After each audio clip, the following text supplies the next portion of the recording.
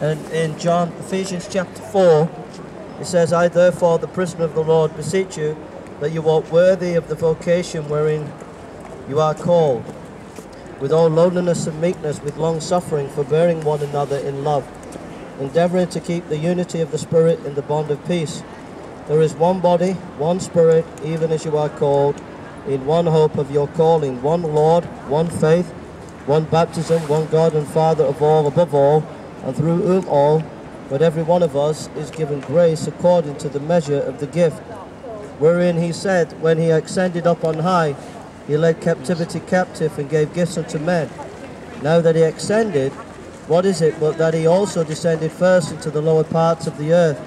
He that descended is the same above all that ascended up from above all heavens, that he might fill all things. And he gave some apostles,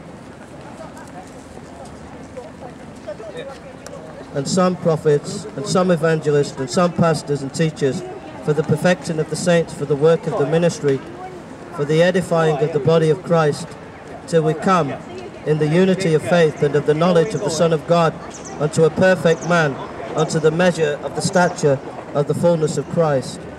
That henceforth be no more children tossed to and fro, and carried about with every wind of doctrine, by the sleight of men, and cunning craftiness, wherein they lie in wait to deceive.